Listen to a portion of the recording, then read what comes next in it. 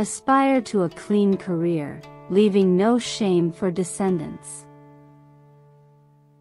Hello everyone. Welcome to Encountering Chinese, Case Stories, Cases Judged by Bao Gong. Today, I'm going to bring you a story called The Jade-Faced Cat.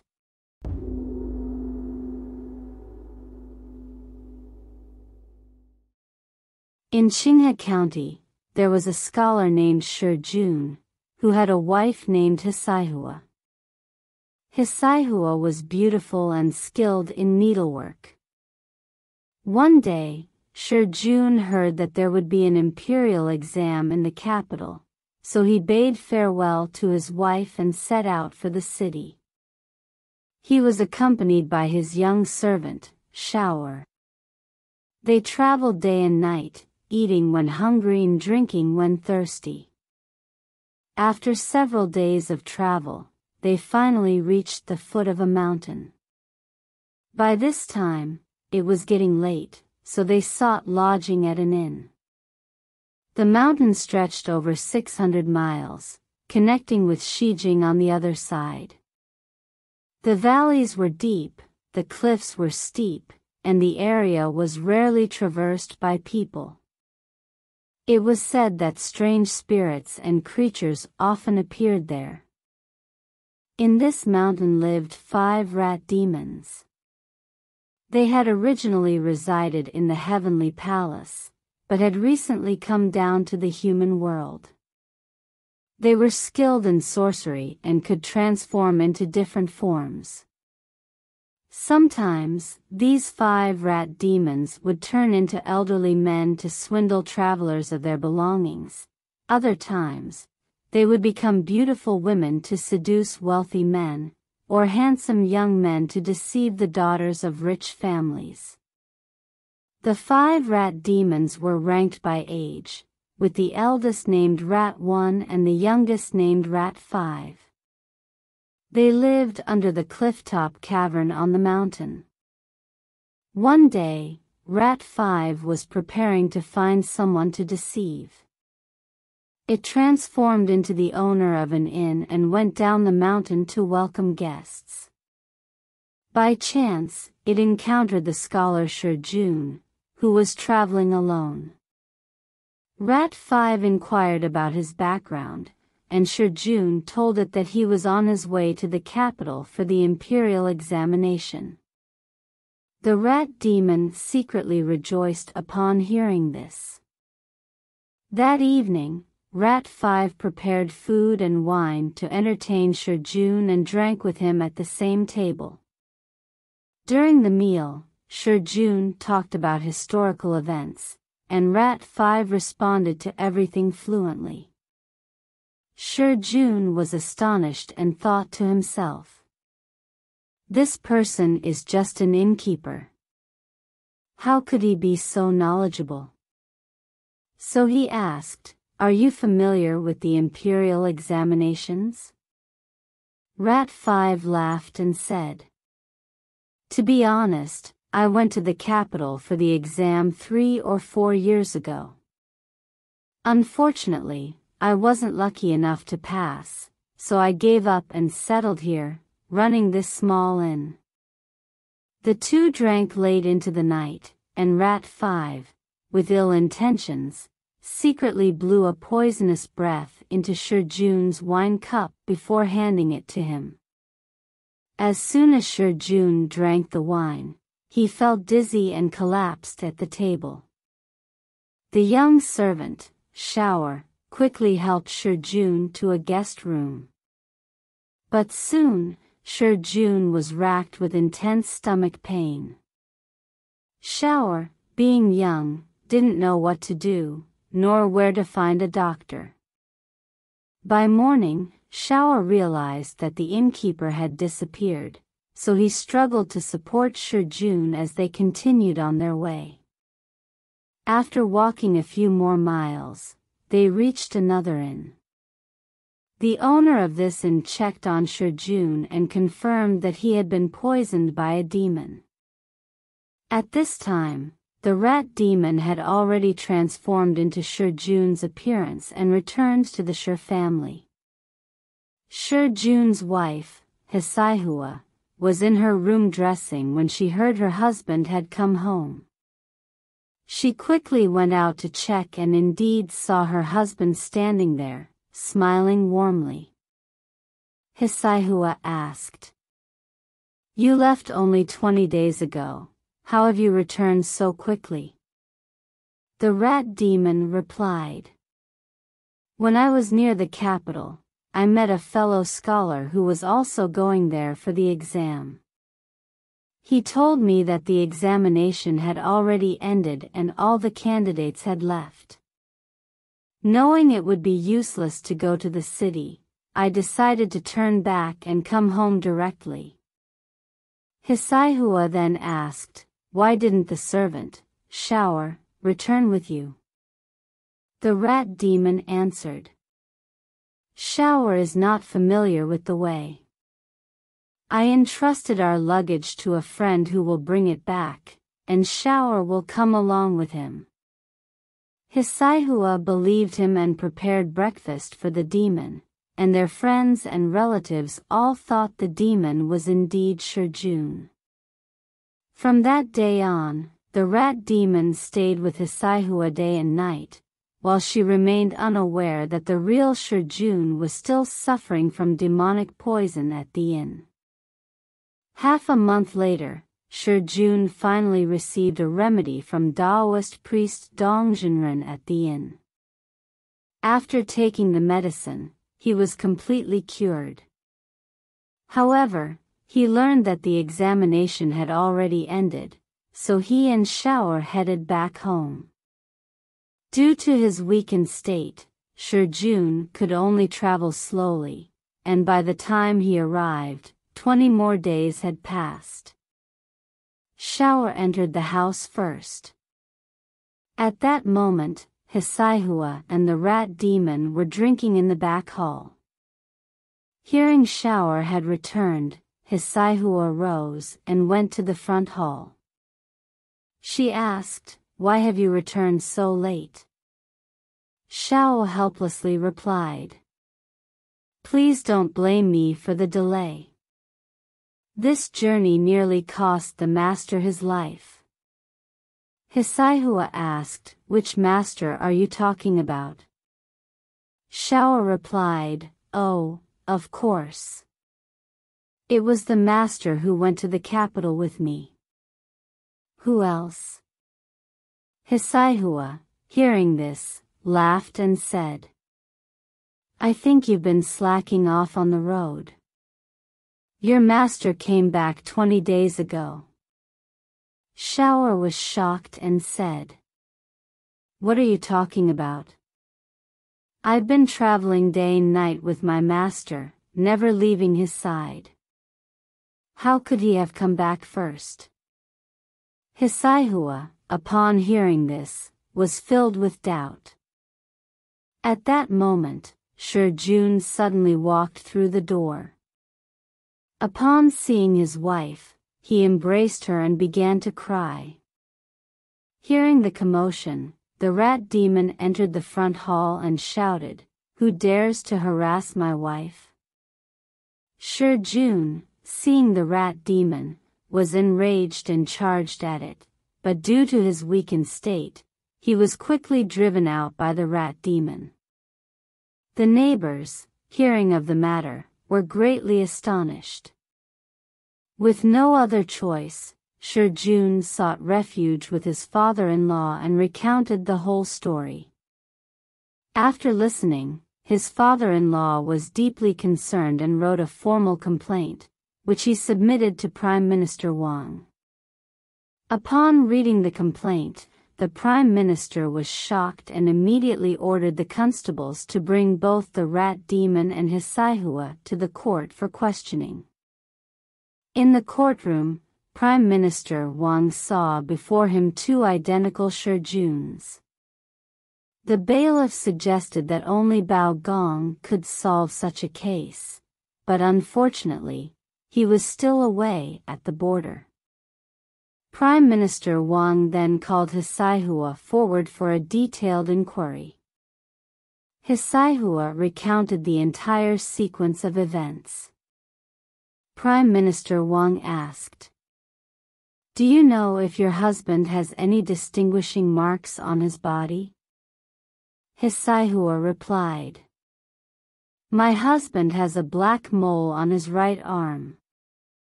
Prime Minister Wang first summoned the fake Shijun, ordering him to remove his shirt, and found that there was no black mole on his right arm.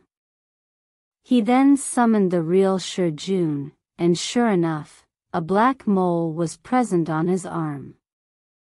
The Prime Minister ordered the real Shijun to kneel on the left and the fake one to kneel on the right, instructing the constables to recheck the mole, thinking this would reveal the truth. But when the constables examined them again, both men now had black moles on their right arms, making it impossible to tell who was real and who was fake. Prime Minister Wang exclaimed in shock, "How strange! Just a moment ago, only one had a mole, and now both do." With no choice, he ordered both Shijuns to be imprisoned, intending to resume the trial the following day. That night, the rat demon, filled with rage, used its magic to summon the other 4 rat demons to discuss how to resolve the situation.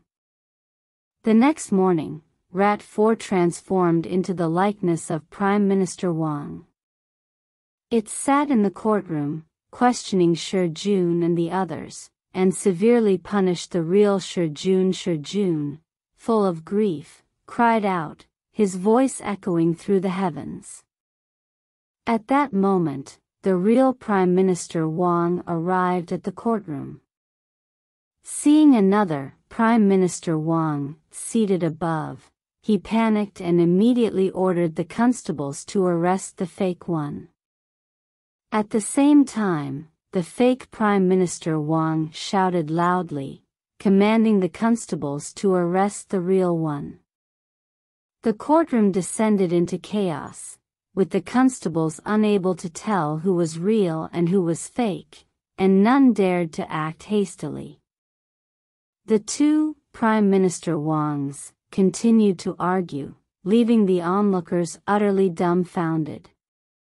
An experienced old bailiff stepped forward and said, "Since it's hard to tell the real Prime Minister Wang from the fake one, arguing here won't resolve anything. Why don't you both go see Emperor Renzong? He might be able to solve this."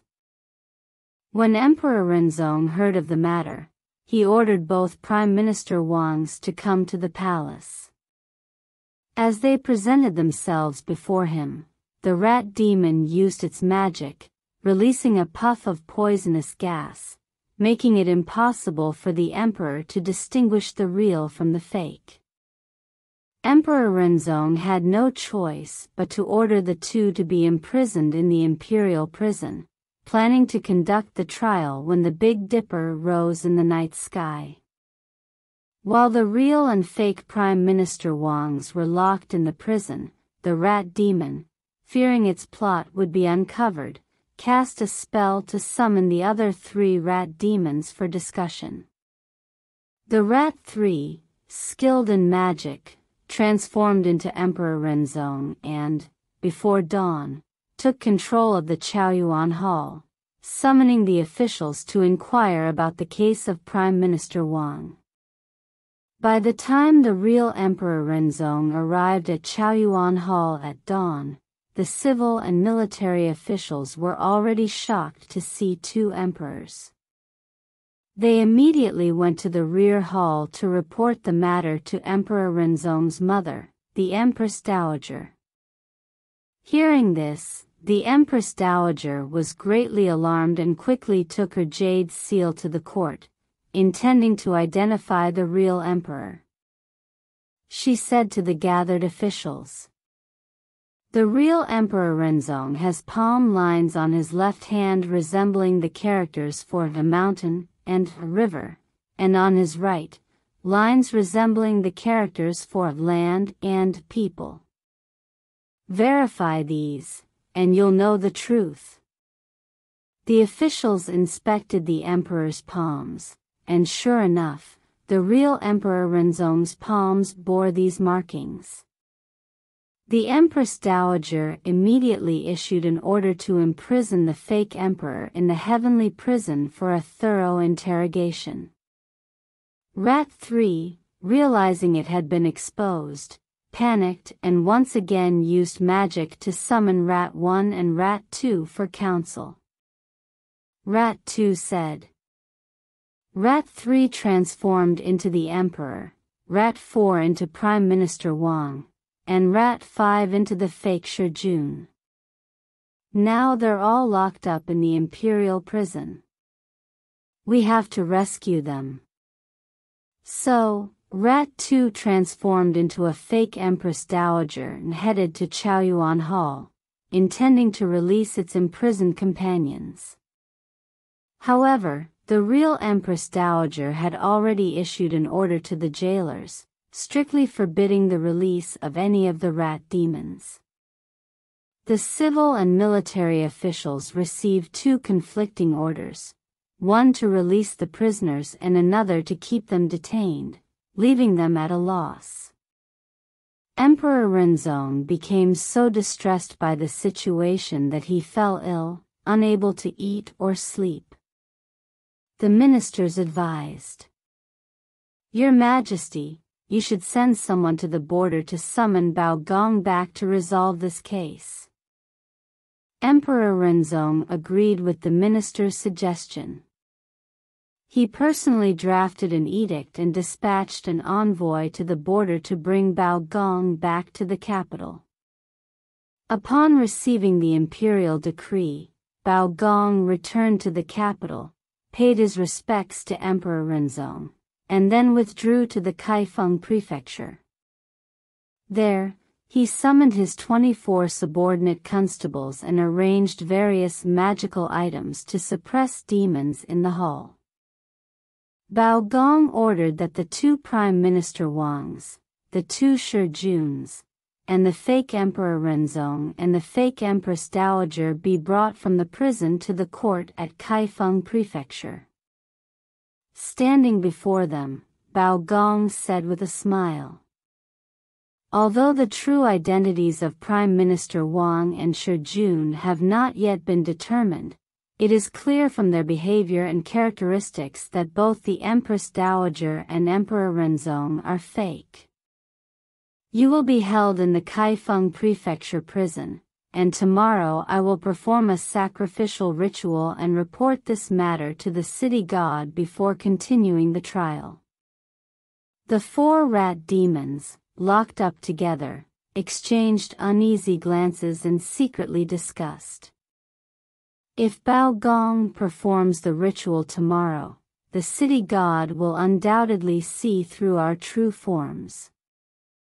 If the gods become angered, we will never have a chance to escape. We must consult with Rat 1. Upon hearing that Bao Gong planned to try the case, Rat 1 laughed disdainfully and said, I'll just transform into a fake Bao Gong and see how this real Bao Gong plans to handle the trial. So it disguised itself as Bao Gong and went to the main hall of the Kaifeng Prefecture to conduct the trial. Meanwhile, the real Bao Gong, who had just finished writing a report to present the case to the city god, suddenly heard that another Bao Gong was holding court in the main hall. Furious, he exclaimed, That wretched demon dares to be so audacious. He immediately rushed to the hall and ordered the constables to arrest the fake Bao Gong. Rat 1 stepped down from the bench and stood beside the real Bao Gong, making it impossible for the constables to distinguish between the two. Naturally, they were hesitant to act. Bao Gong, seething with rage, quickly instructed the constables. Lock the doors immediately. Do not let this matter spread for now. I will come up with a solution. The constables obeyed. The real Bao Gong retreated to the rear hall, while the fake one continued presiding over the court. However, the constables remained puzzled, unsure whether to defy his orders or follow them. Returning to the real Bao Gong, he entered the inner hall and spoke to his wife, Li Shi. This case is truly difficult. I must report it to the Jade Emperor of the Heavenly Palace and ask for his help. Shortly, I will die. You must cover my body with a quilt and lay it on the bed. Do not move it at all. In 2 or 3 days at most, I will come back to life. Then, Bao Gong took out the poison hidden in his collar, chewed it a few times, and immediately fell onto the bed, lifeless, as his soul left his body and journeyed to the heavenly palace. The heavenly palace envoy escorted Bao Gong to see the Jade Emperor. After hearing Bao Gong's account of the case, the Jade Emperor ordered his heavenly officials to investigate the matter. The officials reported. The demons Bao Gong mentioned were originally 5 great demons from the Western Thunderclap Monastery of the Buddha. They escaped to the human world and caused havoc. Upon learning this, the Jade Emperor prepared to send heavenly soldiers to capture the 5 rat demons. The official added. These demons possess great magical powers, and a small group of heavenly soldiers won't be able to subdue them. If we send a large force, they may flee to the sea, which could lead to even greater harm. We could go to the Thunderclap Monastery and request the Jade-Faced cat that guards Buddha's temple. It can surely defeat these rat demons. The Jade Emperor then dispatched the envoy to the Thunderclap Monastery to request the Jade-Faced cat. Upon arriving, the envoy presented the Jade Emperor's decree to the Buddha. Buddha, understanding the situation, consulted with his disciples. One disciple, Master Yogwang, said to Buddha, "Your jade-faced cat cannot leave the temple. There are many scriptures in the hall, and without the cat, the rat might destroy them. Lending it out could cause great loss to you." The Buddha replied, "But the Jade Emperor has asked for my help. How can I refuse?" Yogwang suggested, "You could lend out your golden-eyed lion instead." If the Jade Emperor doesn't know the full details, we can simply explain that the jade-faced cat must guard the scriptures. He won't blame you for it. Buddha agreed to the suggestion and gave the golden-eyed lion to the envoy. The heavenly official, upon seeing the lion, reported back to the Jade Emperor. Our star of literature, Bao Gong, came all the way to the heavenly palace, even sacrificing his life for the sake of the human world. How can we let his effort go in vain? Please, Your Majesty, show mercy to the people and allow Bao Gong to bring the jade-faced cat to the human world." Reluctantly, the Jade Emperor sent the envoy along with Bao Gong to the Thunderclap Monastery once again. They bowed before Buddha and humbly pleaded their case. Buddha felt conflicted. A monk stepped forward and advised. Bao Gong is an official in the human world and also the star of literature in the heavens. He has gone through great lengths to come here for the sake of the common people. You should make the protection of humanity your top priority and lend out the jade-faced cat. Buddha agreed with the reasoning and ordered his attendant to bring the jade-faced cat. The cat was small in size, and Bao Gong could easily hide it within his wide sleeves. Buddha also instructed the cat on the methods to capture the rat demons. Bao Gong, after receiving the cat, expressed his gratitude and left with the envoy. They returned to the Jade Emperor, informing him of their success. The Jade Emperor was overjoyed and ordered the heavenly official to give Bao Gong an antidote to cure the poison that had afflicted his body. Not long after, the envoy sent Bao Gong out of the heavenly palace. He suddenly woke up, finding himself still lying in bed. When he asked his wife about the time, he discovered that 5 days had already passed. Li Shi, his wife, was overjoyed to see her husband alive again and immediately brought him some soup to drink. Bao Gong recounted the entire ordeal to her and warned her not to reveal any of it to others. Li Shi then asked, "What should we do next?" Bao Gong privately told her, "Tomorrow, you should go to the palace and meet the Empress Dowager. Ask her to choose a day and have a sacrificial platform built in the southern suburbs." Li Shi did as instructed. The next day, she took a sedan chair to the palace to report to the Empress Dowager, who granted her request. The Empress Dowager secretly ordered Di Qing to oversee the construction of the platform in the southern suburbs and sternly reminded him not to make any mistakes. Di Qing accepted the order and led his soldiers to build the platform. Meanwhile, at the prefecture office, Bao Gong instructed all his constables to bring everyone involved to the platform on the designated day. The military and civilians in the capital heard about this event and gathered to witness it.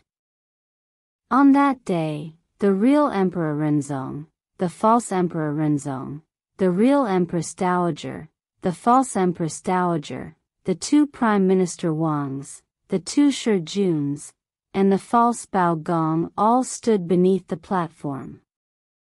The civil and military officials were lined up on either side.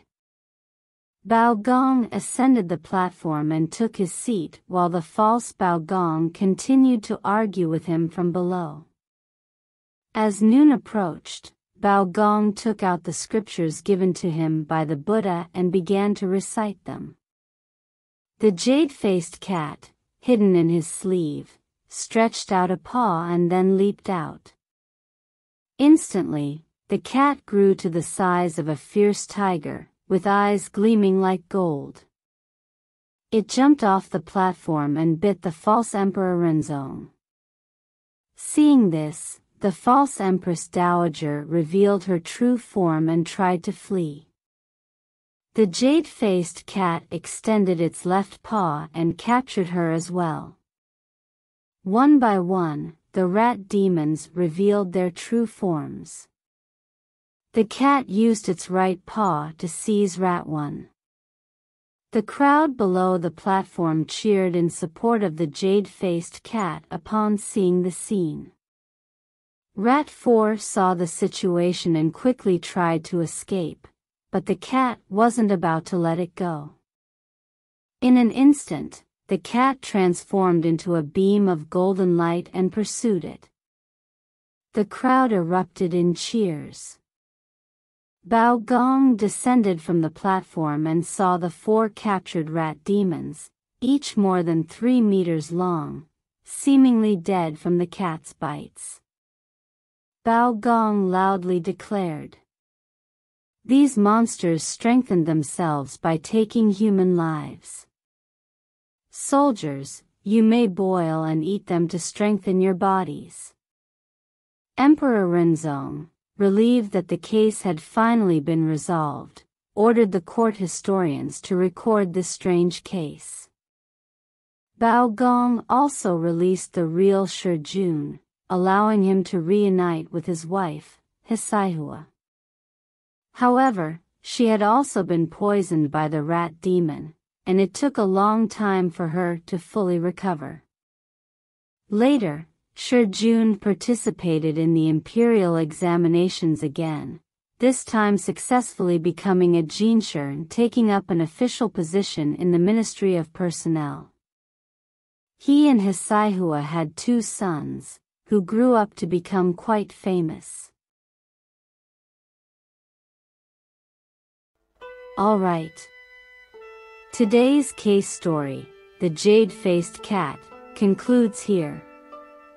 If you enjoyed it, please like and subscribe. Feel free to leave your comments and share with others. See you again in the next issue.